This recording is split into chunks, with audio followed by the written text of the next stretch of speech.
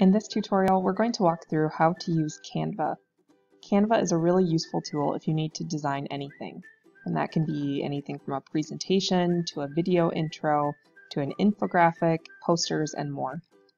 So to begin using Canva, you'll need to sign up.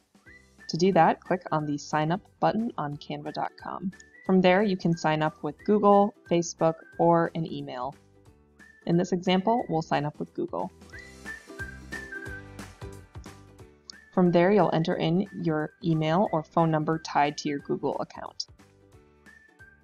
Now that you're logged in, Canva will ask you how you'll be using the platform. Simply click the student or teacher icons. From there, you can give them some additional details and click Continue.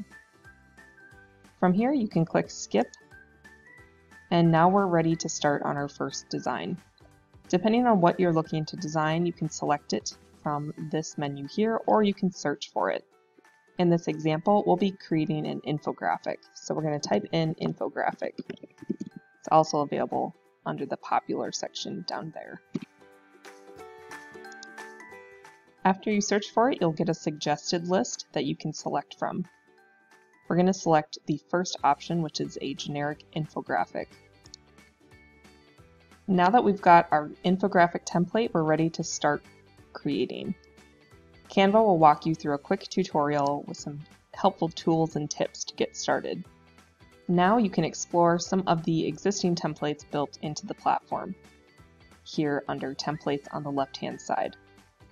There will be some suggested ones that are specifically categorized into education and so forth. So go ahead and find a template that you are looking to work with. Now that we've selected a template, we can customize it. So to zoom in, you can either use the percentage tool to select your zoom percentage to get a closer look, or you can click the full screen option to go completely full screen to allow you to view your object that way, in this case the infographic.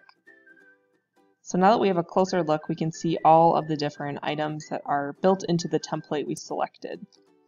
You can either go ahead and delete all of this, or you can add to it using some of the other tools. Here on the left-hand toolbar, we have a bunch of options to select from. Under Templates, which we've used already, are templates specific to that material that you're trying to build out, in this case infographic. Here we have Uploads, where you can upload images, videos, and audio to be used on whatever you're working on. Canva has a built-in photo library, so you can search through millions of photos, many of which are free, that you can incorporate into your project. To add any type of photo, you can simply search for it using keywords, and then simply drag it and drop it onto your canvas. Once you've added a photo, you can easily change the size of it by clicking and dragging those outside edges. Let's say that I want to crop this image. All I need to do is make sure the image is selected, and then I can crop it from there using the tools provided. And then click Done. There are other photo tools such as effects, which allow you to remove backgrounds and select different visual effects for your photo. We can add filters and adjust down to the finest details, including saturation and more. You can also flip your image horizontally and vertically, adjust the position in relation to the page and other objects. You can paste formatting by copying the formatting and pasting that style, adjusting transparency, linking, and locking items into place. There are other tools which apply to other objects as well, such as duplicate and delete. So now that we've looked at photos, the next object here is elements. Elements refers to it's kind of a catch-all term. So we have lines, shapes, frames, stickers, charts, grids, gradients, and so much more. So most of these are pretty self-explanatory. Let's take a look at how frames work. So a frame is a shape that you can drop an image onto, and then essentially it'll crop it to whatever the frame is. So let's take a look at an example of that. So all you need to do is click, drag, and drop a photo on top of that frame for it to be essentially custom cropped to that frame shape. You'll notice here as I move this frame on my canvas that it is located behind some of the text objects. And for the sake of example, let's say I want it to be on top of the other objects. I can change that with the position of my object here. So with it selected, I'll click on position, and then I will use the forward option to bring it in front of the other objects on the page. So those are some elements. Be sure to check out all the cool stickers and everything else that comes along with the elements options. Moving on to the next item in our toolbar for text, you can add different text headings, subheadings, and body text. There are also different themed text options for you to choose from as well. If you're working with video in Canva, you can add music into your designs.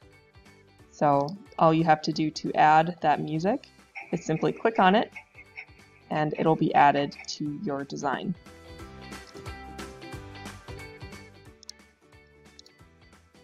Next we have videos. Again, if you're doing some type of video intro for a project you're creating, you can utilize some of these stock videos in that process.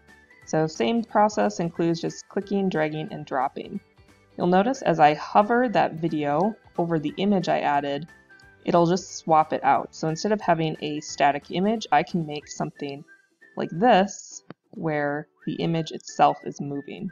I'll increase the transparency so you can see that. So if we play the video, it really brings this digital infographic to life.